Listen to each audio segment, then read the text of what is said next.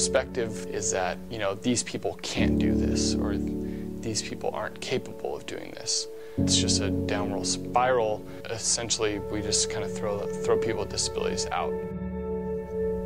Each year, over 8 million babies are born with a serious birth defect. Only 3.2 million of those children will live past 5 years of age and will be left with a disability.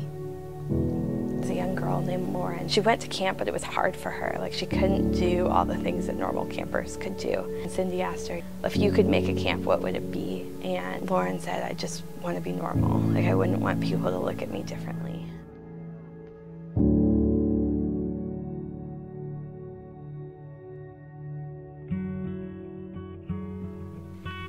In 1996, in Monnet, Missouri, Camp Barnabas was founded. And ever since, it's been changing the lives of everyone who's entered its gates. It started out as a summer camp for kids and adults with disabilities. Basically an opportunity to allow kids with disabilities to have the same summer camp experience as their peers get to have at a typical summer camp. So we match up every one of our campers one-on-one with a volunteer. And so they spend that whole week serving that camper and learning what it looks like to put someone else's needs before their own. We have weeks where it ranges from kids in wheelchairs to kids with learning disabilities, as well as chronic illnesses, burn victims, deaf, hard hearing. It just ranges from pretty much any disability that you can cover. I get to take care of some of the most amazing children in the world. And they have challenges in their life than we could ever imagine, and they're happy and they're joyful and they just have the best time here. These are kids that a lot of people kind of overlook or stare at, and they don't know who they are. So just to get to know who they are and actually realize there's someone there. I have made really good friends with my own campers that I've taken care of. I've built a friendship off of eye contact and him smiling at me when I just talked to him. There was a trust built and an interaction that was daily, but it was just for a week.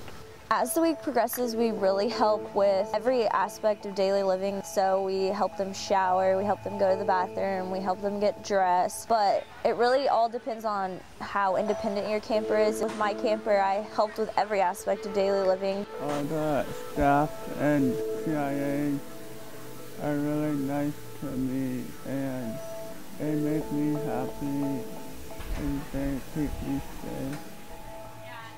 They are serving that camper basically 24/7 for that whole week. And so in the beginning it might be uncomfortable and scary and you don't know exactly how to serve them the best. But as you progress through the week and you build a friendship with them, I think it's just a never-ending friendship. I know a lot of volunteers go meet their camper outside of camp and continue that friendship on, and whether that camper can't talk or whatever that is, somehow that relationship is built that's closer than anything because you've spent that whole week just serving them and loving on them and caring for them. I don't know how I would have made it without Camp Barnabas. I come back so much to see my friends and have a week where I can be normal, just like everybody else. A lot of these kids, it's the only time out of their whole year that they get to be normal. They're not stared at, they're not pointed at, they just get to be a kid and they get to have fun no matter what their disability. We really focus on allowing people with disabilities to have the same opportunities as everyone else gets. We don't say no. We have a policy where we say yes you can, whether it's going down a huge slide into the water or going up a ropes course, whatever it is, we adapt it so that they can do that activity. And when they succeed in that, I think they take that home with them. The perspective is that, these people can't do this. We say you can do this and we challenge you.